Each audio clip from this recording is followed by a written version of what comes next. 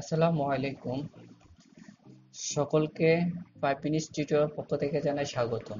আজকে আমরা আরেকটি নতুন টিউটোরিয়াল নিয়ে এসেছি, যেটা হচ্ছে আমরা Adobe Illustrator এ কিভাবে প্যাটার্ন তৈরি করতে পারি এবং যেটাকে বলা হয় কাস্টম ব্রাশ, অর্থাৎ আমরা কিভাবে কাস্টম ব্রাশ দিয়ে আমরা বিভিন্ন প্যাটার্ন গুলো তৈরি করব, সেগুলো আমরা আজকে স্টেপ বাই স্টেপ দেখব। ওকে, তাহলে চলুন কথা না বাড়িয়ে দেখা যাক কিভাবে আমরা Adobe Illustrator প্যাটার্ন তৈরি করতে পারি। ওকে, তার জন্য আমাদেরকে প্রথমে ফাইলে যাব, ফাইলে গিয়ে নিউ,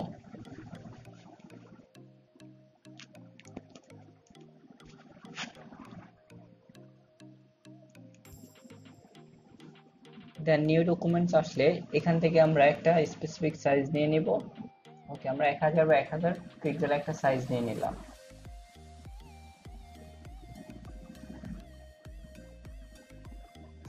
ওকে, 1000 বা 1000 আমার ডকুমেন্টসটা রেডি। এখন আমরা কি করব, আমরা একটা প্যাটার্ন তৈরি করব। সো আমরা কিভাবে একটা, আমাকে প্রথমে এখান থেকে ইলিপস টুল থেকে একটা ইলিপস নিলাম, অর্থাৎ একটা সার্কেল নিলাম, শিফট অল্টার ধরে ড্র্যাগ করলাম, দেন এখান থেকে ফিল কালারটাকে অফ করে দিলাম, দেন স্টক কালারটা রাখলাম। স্টক কালারে আমরা স্টকটা 2 পিক্সেল বা 4 পিক্সেল করে দিলাম। ওকে, এখন আমরা এটাকে কি করব, আমরা এখন এটাকে ডুপ্লিকেট করব। ডুপ্লিকেট করতে হলে আমাদের কি করতে হবে, এডিট, এডিট থেকে কপি, দেন এডিট, এডিট থেকে পেস্ট ইন ফ্রন্ট, অর্থাৎ যে সার্কেলটা দেওয়া আছে সেটার উপরে আরেকটা কপি হবে। ওকে, এখন এটাকে আমরা একটু সরায় নিই। ওকে, আমরা শিফট ধরে এটাকে সরায় নিলাম। এখন দেখেন দুইটা সিলেক্ট করে আমরা মাঝখানের যে অংশটুকু আছে এই অংশটুকু নিব। তাহলে আমাদেরকে দুইটা সিলেক্ট করে আমরা উইন্ডোজ থেকে পাথ ফাইন্ডার অপশনে চলে যাব। ওকে, উইন্ডোজ থেকে এখানে আপনারা দেখতে পাবেন যে পাথ ফাইন্ডার একটা অপশন, এখানে শিফট কন্ট্রোল F9 দিলে পাথ ফাইন্ডার অপশনটা চলে আসবে।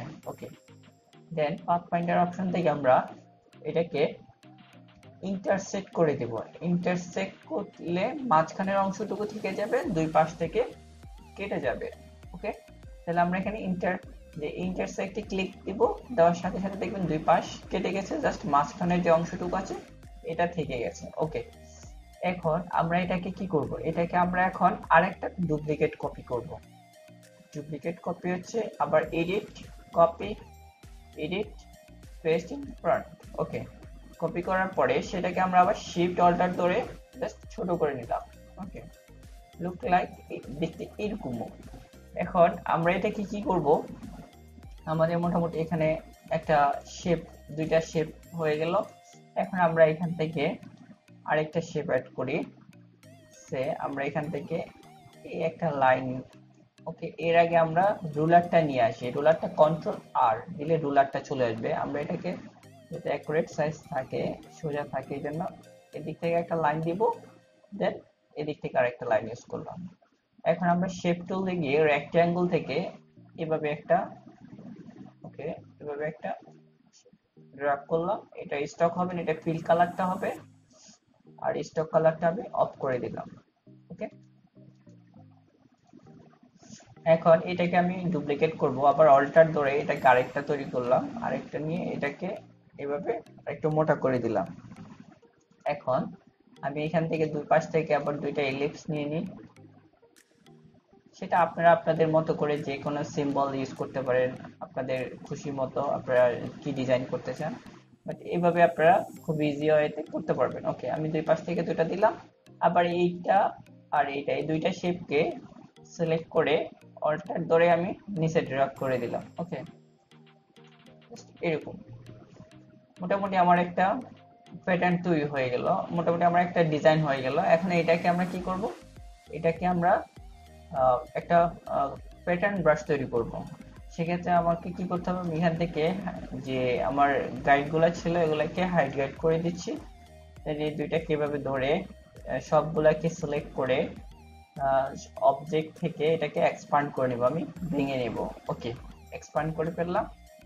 এখন সবগুলাকে ধরে এভাবে গ্রুপ করে নিই, লেফট সাইড ক্লিক দিলে গ্রুপ হয়ে যাবে। দেন এটাকে এখানে একটা অপশন দেখবেন যে বেসিক ব্রাশ, যে এখানে ক্লিক দিব যে ব্রাশ ডেফিনিশন, এখানে ক্লিক দেওয়ার পরে এভাবে একটা অপশন আসবে, এখানে দেখবেন একটা মেনু অপশন আছে, সেখানে একটা ক্লিক দিবেন, দেওয়ার পরে এখানে অপশন আসবে নিউ ব্রাশ। ওকে, আমরা নিউ ব্রাশে ক্লিক দেব, দেওয়ার পরে এখানে অনেকগুলো অপশন আছে, যে ক্যালিগ্রাফি ব্রাশ, আমরা আসলে কি ব্রাশটা তৈরি করতে যাচ্ছি।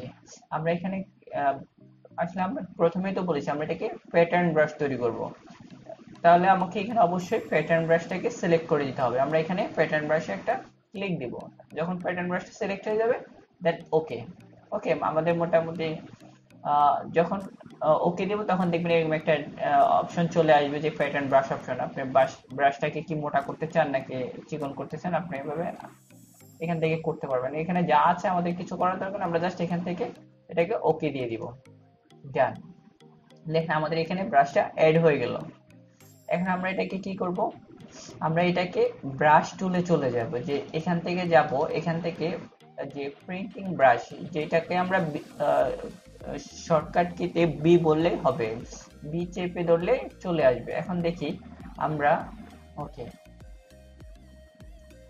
খেয়াল করেন, দেখেন আমাদের যে ডিজাইনটা আমরা এখানে করছি, সে যে যে যে প্যাটার্ন ডিজাইনটা করছি সেটা এখানে চলে আসতেছে, তাই না? ওকে, আমরা এটাকে সোজা স্ট্রেট ভাবে যদি দিয়ে থাকি, দেখেন তাহলে বোঝা যাচ্ছে আমরা এখানে যে প্যাটার্নটা তৈরি করছি সেটা এইভাবে যেভাবে আমরা ব্রাশ করব সেভাবে এটা চলে আসবে। ওকে, তাহলে আমরা এখানে দেখি, আমরা এখান থেকে এটা ডিলিট করে দিই। আমরা এখান থেকে একটা সার্কেল নিয়ে নিই, ইলিপস নিলাম, নেওয়ার পরে এটাকে শিফট অল্টার ধরে এভাবে ড্র্যাগ করলাম।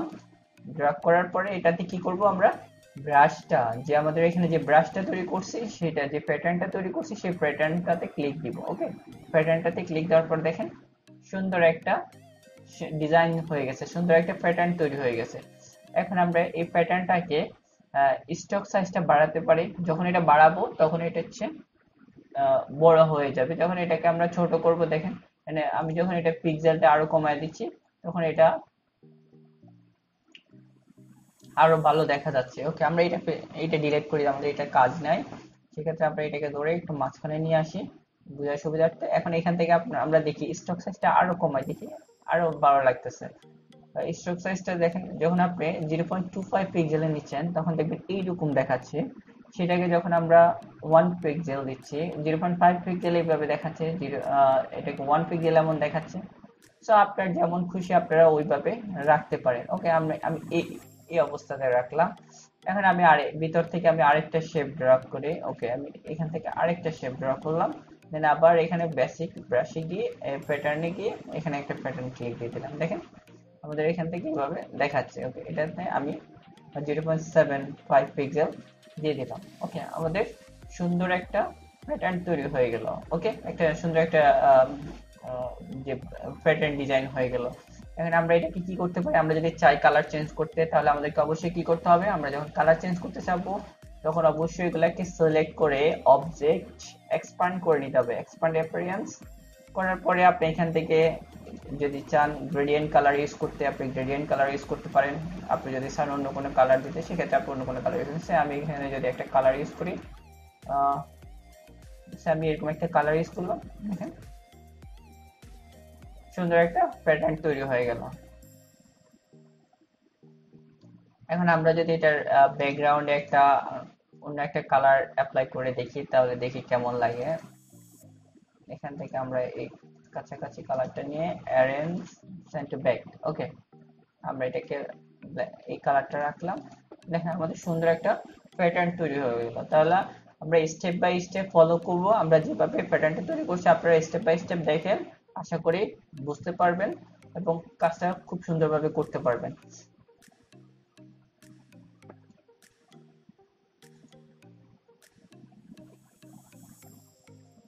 ওকে, আমরা এখানে দেখি, আমরা একটা ইয়েলো কালার দিয়ে দেখি তাহলে কেমন লাগে। দেখেন ইয়েলো কালার দিলে জিনিসটা এরকম দেখাচ্ছে। ওকে, আমরা এখন এটাকে যদি অন্য কোনো স্টাইলে দিতে চাই, আমি একটা বক্স চার কোণ আকৃতির একটা এই প্যাটার্নটাকে অ্যাপ্লাই করতে চাই, তাহলে আমি জাস্ট এভাবে ক্লিক দিলাম, এটাকে স্টক কালারটা দিলাম, দেন এখান থেকে ব্রাশে গিয়ে আমরা যে ডিজাইনটা করছি সেটা অ্যাপ্লাই করে দিলাম। দেখেন চারপাশ থেকে এটা সুন্দর চলে আসতেছে। এখন এটাকে আমরা পিক্সেলটা কমায় দিই, তাহলে দেখবেন আর একটু ভালো লাগতেছে।